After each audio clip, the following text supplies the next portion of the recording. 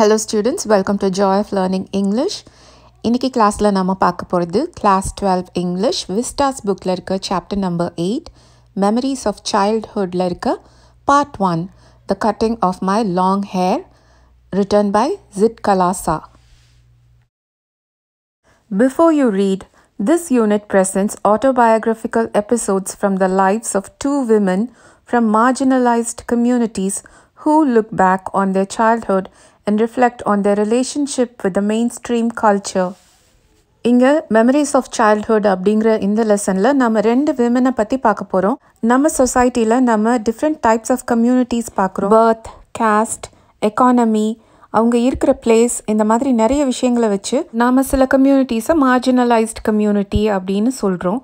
அதாவது ஒடுக்கப்பட்ட சமுதாயம். அந்த மாதிரி மார்ஜினலைஸ்ட் கம்யூனிட்டியை சேர்ந்த ரெண்டு விமன் அவங்களோட சைல்ட்ஹுட் எப்படி இருந்தது, அவங்களுக்கும் மெயின் ஸ்ட்ரீம் கல்ச்சருக்கும் இருந்த ரிலேஷன்ஷிப் எப்படி இருந்ததுன்றதை பற்றி சொல்கிறாங்க. மெயின் ஸ்ட்ரீம் கல்ச்சர் அப்படிங்கிறது ப்ரிவிலேஜ்ட் பீப்புளோட கல்ச்சர், அதாவது ஆதிக்க சமுதாயத்தோட culture. The first account is by an American Indian woman born in the late 19th century. இதுதான் நம்ம இந்த பார்ட்டில் பார்க்க போகிறோம். அமெரிக்கன் இந்தியன் அப்படின்னா native American. Second is by a contemporary Tamil Dalit writer. Second பார்ட்டை நம்ம அடுத்த வீடியோவில் பார்க்கலாம். American Indian, Native American ரெண்டுமே ஒன்று தான்.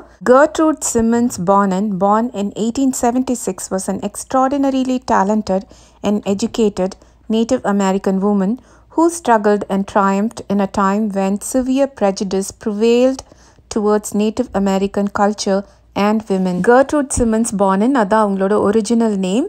அவங்க 1876 பிறந்திருக்காங்க, அதாவது லேட் 19th centuryயில்.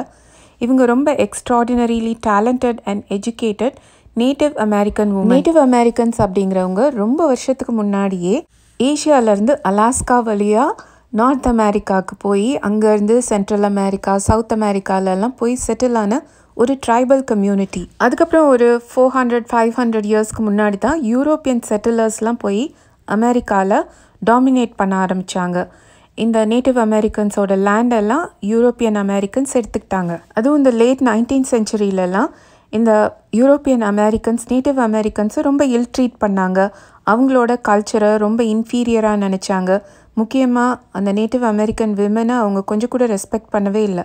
அந்த டைமில் ஒரு நேட்டிவ் அமெரிக்கன் உமனாக இருந்து நிறைய ஸ்ட்ரகிள் பண்ணி ட்ரையம்ஃப்டுன்னா அவங்க அதில் ஜெயிச்சும் இருக்காங்க. As a writer she adapted the pen name Zitkala-sa and in 1900 began publishing articles criticizing the Carlisle Indian School. அவங்க ரைட்டர் ஆனதுக்கப்புறம் அவங்களோட ஒரிஜினல் நேமில் எழுதாமல் அவங்க அடாப்ட் பண்ணிக்கிட்ட பென் நேம் தான் Zitkala-sa.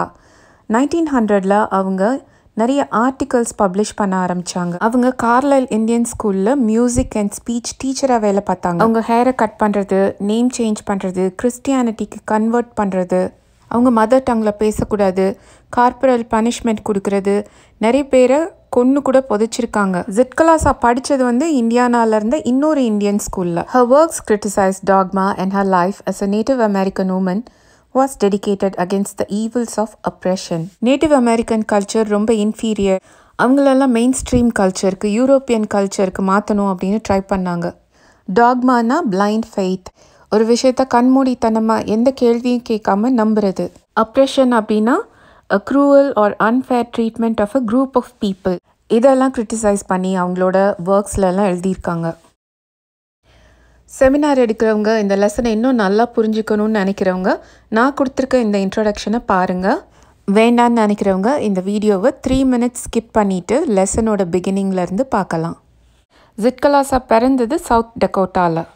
அவங்களோட ஆட்டோபயோக்ரஃபியில் பேஜ் நம்பர் 45 ஒரு சாப்டர் இருக்குது. அந்த சாப்டரோட பேர் The Big Red Apples. அப்போ அவங்களோட ஏஜ் 8. அவங்களோட வில்லேஜ்க்கு இந்தியானாவில் இருக்க ஒயிட்ஸ் மேனுவல் லேபர் இன்ஸ்டிடியூட்லேருந்து 2 மிஷனரிஸ் அங்கே இருக்க சில்ட்ரன் எல்லாம் அவங்களோட ஸ்கூலுக்கு ரெக்ரூட் பண்ணுறதுக்கு ட்ரை பண்ணுறாங்க. ஸோ அவங்க இவங்களெல்லாம் டெம்ப்ட் பண்ண ட்ரை பண்ணுறாங்க. எப்படி அவங்க இருக்க அந்த கண்ட்ரி ரொம்ப பியூட்டிஃபுல்லாக இருக்கும், அங்கே நிறைய ஆப்பிள் ட்ரீஸ் இருக்கும், அங்கே படிக்கிற ஸ்டூடெண்ட்ஸ் எல்லாம் அங்கே இருக்க எந்த ட்ரீயில் வேணாலும் ஆப்பிள் பறித்து சாப்பிடலாம் அப்படியெல்லாம் சொல்கிறாங்க.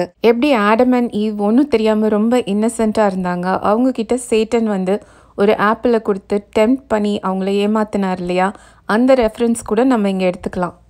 Zitkala-sa அதுக்கு முன்னாடி கொஞ்சம் ஆப்பிள் சாப்பிட்ருக்காங்க, ஆனால் ஆப்பிள் ட்ரீஸ் எல்லாம் பார்த்ததே இல்லை.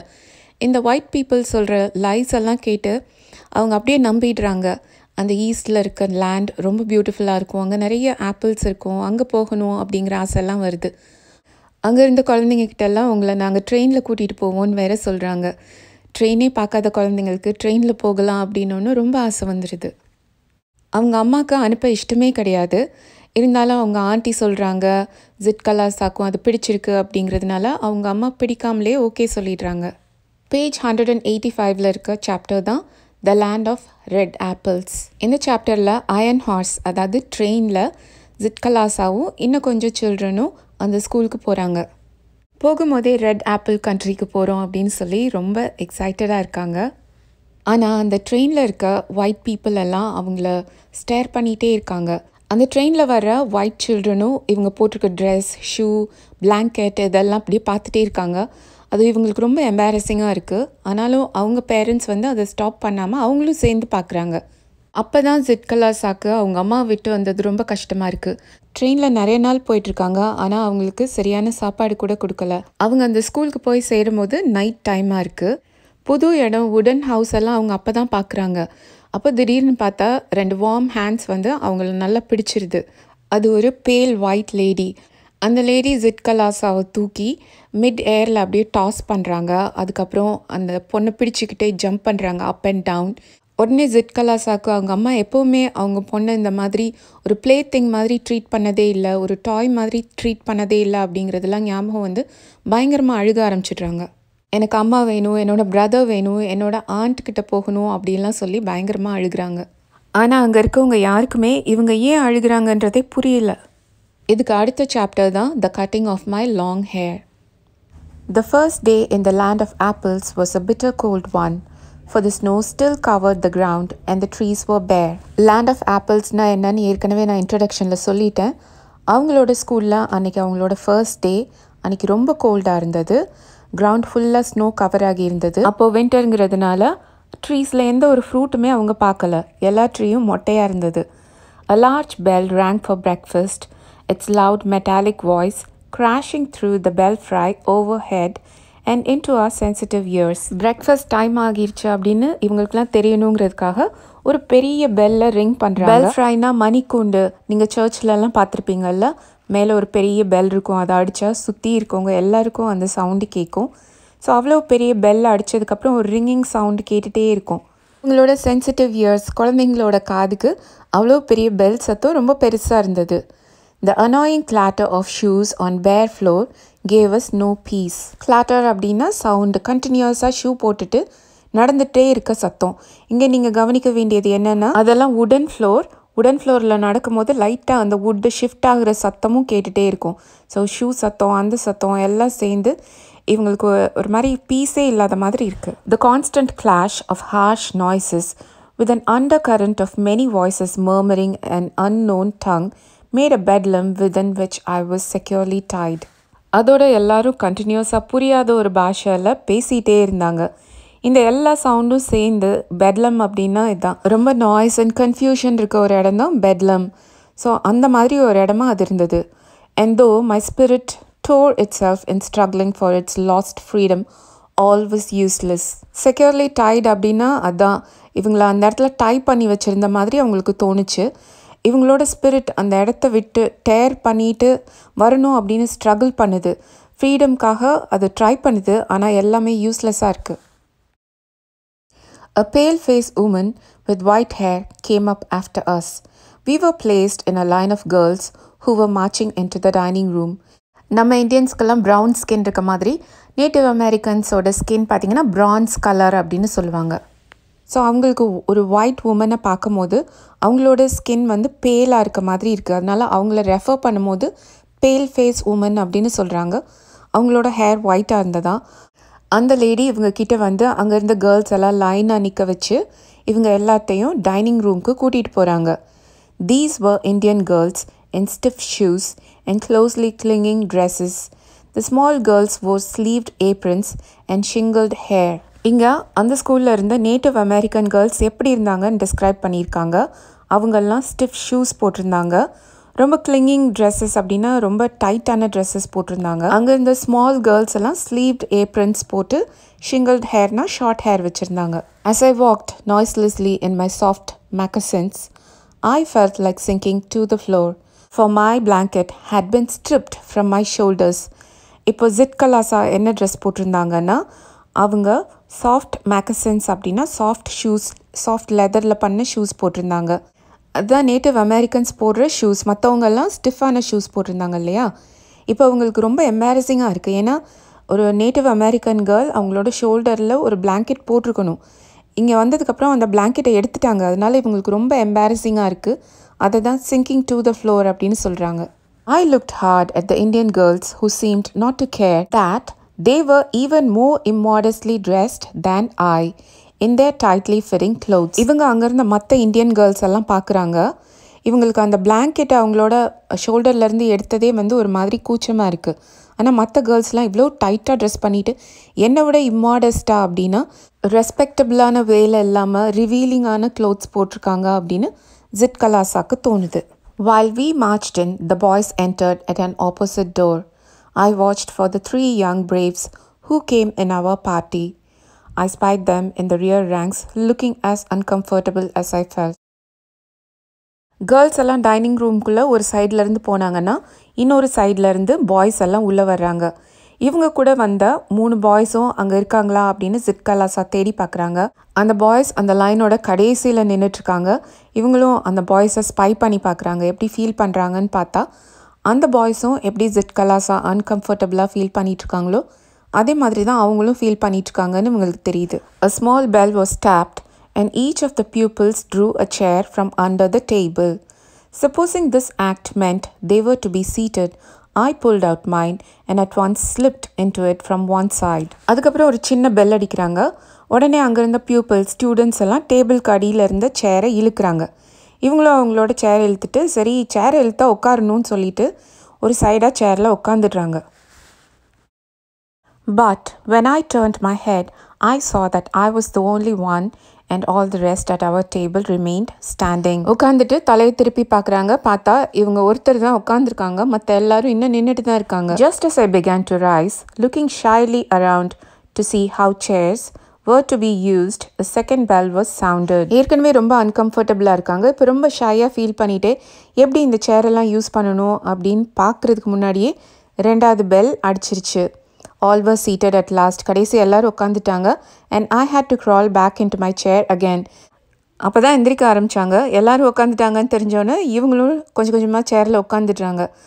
I heard a man's voice at one end of the hall and I looked around to see him. அப்போது ஒரு மேனோட வாய்ஸ் அவங்களுக்கு கேட்குது ஹாலோட ஒரு எண்ட்லேருந்து. யார் அவர் அப்படின்னு இவங்க திரும்பி அவரை பார்க்குறாங்க.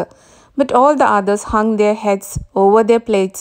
இவங்க ஒருத்தர் தான் தலையை தூக்கி யாருன்னு பார்க்குறாங்க. மற்ற எல்லாரும் அவங்க தலையை பிளேட்டை பார்த்த மாதிரி தொங்க போட்டுகிட்டே உட்காந்துருக்காங்க. As I glanced at the long chain of tables, I caught the eyes of a pale-faced woman upon me. இவங்க அங்கேருந்து டேபிள்ஸ் எல்லாம் பார்த்துட்டே இருக்கும் போது இன்னொரு pale-faced woman, ஒரு white lady இவங்கள பார்த்துட்டே இருக்கதை இவங்க கவனிக்கிறாங்க. Immediately I dropped my eyes, wondering why I was so keenly watched by the strange woman. உடனே இவங்க கீழே பார்க்க ஆரம்பிச்சிடுறாங்க. ஏன் இந்த லேடி நம்மளையே இப்படியே உத்து கவனிச்சிட்ருக்காங்க அப்படின்னு யோசிக்க ஆரம்பிக்கிறாங்க. The man ceased his mutterings and then a third bell was tapped. அந்த ஹாலோட அதர் எண்டில் ஒருத்தர் பேச ஆரம்பித்தார்ல, இப்போ அவர் பேசி முடிச்சிடுறாரு. அதுக்கப்புறம் 3வது பெல் அடிக்கிறாங்க. அவர் அநேகமாக ஒரு ப்ரேயர் சொல்லிட்டு இருந்திருப்பாருன்னு நினைக்கிறேன். Everyone picked up his knife and fork and began eating. I began crying instead, for by this time I was afraid to venture anything more. எல்லாரும் யூரோப்பியன்ஸ் மாதிரி நைஃப் ஃபோர்க்கை வச்சு சாப்பிட ஆரம்பித்தாங்க. ஆனால் Zitkala-sa சாப்பிடாம அழுக ஆரம்பிச்சிட்டாங்க. ஏற்கனவே நிறைய ஃபேஸ் பண்ண மாதிரி இருந்தது. இனிமேல் இதுக்கு மேலே அவங்களால தாங்க முடியாது அப்படின்னு அவங்களுக்கு தோணுச்சு. But this eating by formula was not the hardest trial in the first day. ஒரு பெல் அடித்தா சேரை இழுக்கணும், இன்னொரு பெல் அடித்தா உட்காரணும், 3வது பெல் அடித்தா சாப்பிடணும். அந்த ஃபர்ஸ்ட் டே நடந்ததுலேயே ரொம்ப கஷ்டமான விஷயம் அப்படின்னு இந்த ஈட்டிங் பை ஃபார்முலாவை அவங்க சொல்லலை. ஏன்னா அதுக்கப்புறமா அதோட ஒரு மோசமான விஷயம் நடந்தது. Late in the morning, my friend Judwin gave me a terrible warning. Judwin knew a few words of English and she had overheard the pale-faced woman talk about cutting our long heavy hair. அதுக்கப்புறம் கொஞ்ச நேரம் கழிச்சு late in the morning அவங்களோட friend ஜுட்வினும் அந்த வில்லேஜ்லேருந்து இவங்களோட ட்ரெயினில் வந்த பொண்ணு தான். ஜுட்வினுக்கு கொஞ்சம் இங்கிலீஷ் தெரியும், அதனால அவள் ஜிட்கலாசாவை வார்ன் பண்ணுறா. நேட்டிவ் அமெரிக்கன் விமென்க்குலாம் நல்ல லாங் ஹெவி ஹேர் இருக்கும், அதை கட் பண்ணணும் அப்படின்னு யாரோ ஒரு பேல் ஃபேஸ் உமன் பேசிகிட்டு இருந்ததை நான் கேட்டேன் அப்படின்னு ஜுட்வின் வந்து ஜிட்கலாசா கிட்ட சொல்கிறா. Our mothers had taught us that only unskilled warriors who were captured had their hair shingled by the enemy. Among our people, short hair was worn by mourners and shingled hair by cowards. Native அமெரிக்கன்ஸ்லேயே நிறைய tribal groups இருப்பாங்க. சில பேர் ஒருத்தருக்கு ஒருத்தர் எனிமியாக கூட இருப்பாங்க. அந்த மாதிரி ஒரு எனிமி கிட்ட போய் ஒருத்தவங்க மாட்டிக்கிட்டாங்கன்னா அந்த எனிமீஸ் இவங்களோட ஹேரை வந்து ஷார்ட்டாக கட் பண்ணி விட்டுருவாங்க. ஹேரை கட் பண்ணுறது அப்படிங்கிறது ஒரு ரொம்ப இன்சல்ட்டிங்கான விஷயம். அந்த நேட்டிவ் அமெரிக்கன் குரூப்ஸில் ஷார்ட் ஹேர் வச்சுருந்தாங்க அப்படின்னா அவங்க ஏதோ ஒரு விஷயத்துக்கு மோன் பண்ணுறாங்க, சேடாக இருக்காங்கன்னு அர்த்தம். நம்ம இந்தியாவில் கூட யாராவது இறந்து போயிட்டாங்கன்னா மொட்டை போட்டுக்குவாங்கல்ல, அது மாதிரி அவங்க ஹேரை ஷார்ட்டாக கட் பண்ணிக்குவாங்க போல இருக்குது. அதே மாதிரி ஷிங்கிள்ட் ஹேர் அப்படின்னா யார்கிட்டயா தோற்று போனவங்க, கவர்ட்ஸ், கோழைகள் தான் சின்னதாக ஹேர் வச்சுருப்பாங்க, கட் பண்ண ஹேர் வச்சுருப்பாங்க அப்படின்னு இவங்கெல்லாம் பிலீவ் பண்ணாங்க. We discussed our fate some moments, and when Judwin said, "We have to submit because they are strong," I rebelled. ஜுட்வினும் ஜிட்கலாசாவும் அவங்களோட ஃபேட் விதியை பற்றி கொஞ்சம் நேரம் டிஸ்கஸ் பண்ணிகிட்ருக்காங்க. அதுக்கப்புறம் ஜுட்வின் நம்ம இதுக்கு ஒபே பண்ணி தான் ஆகணும், ஏன்னா அவங்கெல்லாம் நம்மளை விட ஸ்ட்ராங்கானவங்க அப்படின்னு சொல்கிறா. ஆனால் ஜிட்கலாசா அதை ஒத்துக்கலை. ரிபெல்ட் அப்படின்னா அதை அப்போஸ் பண்ணுறாங்க. "No, I will not submit. I will struggle first," I answered. நான் இதுக்கு ஒத்துக்க மாட்டேன், அவங்க சொல்கிறதுக்கெல்லாம் நான் ஒபே பண்ண மாட்டேன், நான் ஸ்ட்ரகிள் பண்ண போகிறேன் அப்படின்னு ஜிட்கலாசா சொல்கிறாங்க. இங்கே நம்ம ஜிட்கலாசாவோட கேரக்டரிஸ்டிக்ஸ் எல்லாம் பார்க்கலாம். அவங்க ஒரு சின்ன பொண்ணாக இருந்தப்பவே எவ்வளோ ஸ்ட்ராங்காக இருந்திருக்காங்க. நான் இதுக்கெல்லாம் சப்மிட் பண்ண மாட்டேன், நான் ஸ்ட்ரகிள் பண்ணுவேன் அப்படிங்கிற வேர்ட்ஸ் எல்லாம் யூஸ் பண்ணுறாங்க. I watched my chance and when no one noticed, I disappeared. I crept up the stairs as quietly as I could in my squeaking shoes. My moccasins had been exchanged for shoes. அவங்க இங்கே வரும்போது மாக்கசின்ஸ் போட்டிருந்தாங்க இல்லையா, அந்த soft leather shoes. இப்போ இவங்களுக்கும் அந்த stiff ஷூவை கொடுத்துட்டாங்க. அதனால அந்த ஷூ போட்டால் சத்தம் வரும்னு ஏற்கனவே நம்ம பார்த்தோம், ஸ்குவீக்கி சவுண்ட் வரும்னு. யாருக்கும் சத்தம் கேட்காம மெதுவாக அவங்க படியில் ஏறி மேலே போகிறாங்க. Along the hall I passed without knowing whither I was going. Turning aside to an open door, I found a large room with 3 white beds in it. The windows were covered with dark green curtains, which made the room very dim. ஹாலை cross பண்ணி போனதுக்கப்புறம் எங்கே போகிறதுன்னு இவங்களுக்கு தெரியல. அதுக்கப்புறம் ஒரு சைடில் பார்த்தா ஒரு டோர் ஓப்பன் ஆகியிருக்கு. அதுக்குள்ளே போய் பார்க்குறாங்க. அங்கே ஒரு பெரிய ரூம் இருக்குது, அதில் 3 ஒயிட் கலர் பெட் இருக்குது. அந்த ரூமில் இருக்க கர்டன்ஸ் எல்லாம் டார்க் க்ரீன் கலரில் இருக்குது. விண்டோஸ்லலாம் கர்டன் போட்டிருக்கிறதுனால அந்த ரூமில் அவ்வளோ லைட் இல்லை, டிம்மாக இருக்குது. Thankful that no one was there, I directed my steps towards the corner farthest from the door. நல்ல வேளை யாரும் இல்லை அப்படின்னு நினச்சிட்டே அந்த டோர்லேருந்து தள்ளி இருக்க கார்னருக்கு போகிறாங்க. On my hands and knees, I crawled under the bed and huddled myself in the dark corner. முட்டி போட்டுட்டு கையை ஊனி தவழ்ந்து அந்த பெட்டுக்கு கீழே போய் ஒரு டார்க் கார்னரில் ஒளிஞ்சுக்கிறாங்க. ஹடில்னா girl once body into a small space. தமிழில் பதுங்கி இருக்கிறதுன்னு சொல்லுவோம் இல்லையா, அந்த மாதிரி அந்த இடத்துல போய் அவங்க பதுங்கி இருக்காங்க. இந்த பிக்சரில் நீங்கள் பார்க்குறீங்கல்ல, இந்த மாதிரி தான் அவங்க அந்த பெட்டுக்கு அடியில் ஒளிஞ்சிருந்தாங்க. From my hiding place, I peered out, shuddering with fear whenever I heard footsteps nearby. ஒளிஞ்சிருந்த இடத்துலேருந்தே வெளியில் என்ன நடக்குதுன்னு பார்க்குறாங்க. யாராவது நடக்கிற சத்தம் கேட்டால் உடனே பயத்தில் அவங்க உடம்பெல்லாம் நடுங்க ஆரம்பிக்குது. Though in the hall loud voices were calling my name and I knew that even Judwin was searching for me, I did not open my mouth to answer. ஹாலில் எல்லாரும் இவங்க பேரை சொல்லி கூப்பிட்டு இவங்க எங்கே இருக்காங்கன்னு தேடுறாங்க. இதில் என்ன முக்கியமான விஷயம்னா, இவங்களோட ஃப்ரெண்ட் ஜூட்வினும் இவங்க பேரை சொல்லி தேடிட்டு இருக்காங்க. ஆனால் ஜிட்கலாசா வாய் திறந்து நான் இங்கே தான் இருக்கேன்னு யார்கிட்டையும் சொல்லலை. Then the steps were quickened and the voices became excited. எல்லாரும் இவங்களை தேடிட்டு இருக்காங்க. The sounds came nearer and nearer. இவ்வளோ நேரம் ரொம்ப தூரத்தில் கேட்டுட்டு இருந்த சவுண்ட் இப்போ பக்கத்தில் கேட்குதுன்னா அவங்கெல்லாம் அந்த ரூம்க்கே வந்துட்டாங்க. Women and girls entered the room. அங்கே இருந்த லேடிஸ், அங்கே இருந்த ஸ்டூடெண்ட்ஸ், கேர்ள்ஸ், இது வந்து இவங்க இருக்க ஏரியா வந்து கேர்ள்ஸ் மட்டும் இருக்க ஏரியா தானே, அதனால விமென் கேர்ள்ஸ் எல்லாம் அந்த ரூம்குள்ளே வர்றாங்க. I held my breath and watched them open closet doors and peep behind large trunks. இவங்களுக்குள்ளே இருந்தே எல்லாமே தெரியுது, இருந்தாலும் அப்படியே மூச்சை பிடிச்சிட்டு சத்தம் போடாமல் அப்படியே எல்லாரையும் பார்த்துட்ருக்காங்க. அந்த லேடிஸ் கேர்ள்ஸ் எல்லாம் closet doors அலமாரி கதவெல்லாம் திறந்து பார்க்குறாங்க. பெரிய பெரிய ட்ரங்க்ஸ் பெட்டிக்கு பின்னாடிலாம் இவங்க ஒளிஞ்சிருக்காங்களான்னு தேடிட்டு இருக்காங்க. Someone threw up the curtains and the room was filled with sudden light. அந்த ரூமில் கர்டன்ஸ் விண்டோஸ் எல்லாம் கவர் பண்ணியிருந்ததுனால டிம்மாக இருந்துச்சுன்னு நம்ம பார்த்தோம் இல்லையா. What caused them to stoop and look under the bed? I do not know. ஏன் அவங்க எல்லாம் மற்ற இடத்துலலாம் தேடுறதை நிறுத்திட்டு திடீர்னு பெட்டுக்கு அடியில் குனிஞ்சு பார்த்தாங்கன்னு இவங்களுக்கு இன்னும் புரியவே இல்லை. I remember being dragged out, though I resisted by kicking and scratching wildly. In spite of myself, I was carried downstairs and tied fast in a chair. அவங்களோட கதையை தானே சொல்லிட்டு இருக்காங்க. அதனால அப்போ யாரோ அவங்கள அந்த பெட்டு கீழேருந்து இழுத்தது இவங்களுக்கு ஞாபகம் இருக்கான். இவங்களும் ரெசிஸ்ட் பண்ணியிருக்காங்க. அப்படிலாம் அவங்கள ட்ராக் பண்ண விடலை. நல்லா கிக் பண்ணியிருக்காங்க, உதச்சிருக்காங்க. ஸ்க்ராச்சிங் வைல்லின்னா நல்லா கையில் இருக்க நகத்தெல்லாம் வச்சு அவங்கள நல்லா பிராண்டிலாம் விட்டுருக்காங்க.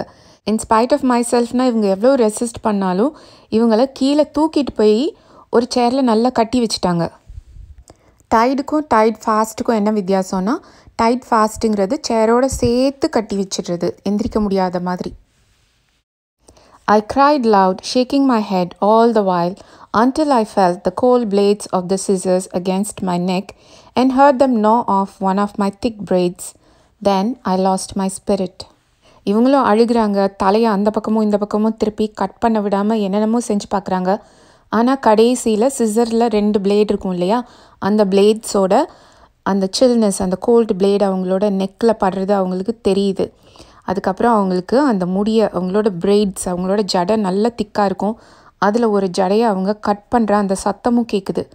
அதுக்கப்புறம் லாஸ்ட் மை ஸ்பிரிட் அப்படின்னா அவங்களோட ஸ்ட்ரென்த் எல்லாம் போன மாதிரி, ஒரு மாதிரி டீமாரலைஸ் ஆன மாதிரி அவங்களுக்கு தோணுது. Since the day I was taken from my mother I had suffered extreme இன்டிக்னிட்டிஸ். இன்டிக்னிட்டிஸ்னால் insult, disrespect. அவங்க அம்மா கிட்டேருந்து என்னைக்கு இவங்களை கூட்டிகிட்டு வந்தாங்களோ அன்னையிலேருந்து இந்த மாதிரி நிறைய இன்சல்ட், இன்டிக்னிட்டிஸ் அவங்க ஃபேஸ் பண்ணிகிட்டே இருக்காங்க. People had stared at me. நான் இன்ட்ரடக்ஷனில் சொன்னேன் இல்லையா, ட்ரெயினில் வரும்போது எப்படி எல்லாரும் அவங்கள ஸ்டேர் பண்ணாங்க அப்படின்னு. And had been tossed about in the air like அ வுடன் பப்பெட். அந்த ஒயிட் லேடி அவங்கள எப்படி பப்பெட் மாதிரி ட்ரீட் பண்ணாங்க.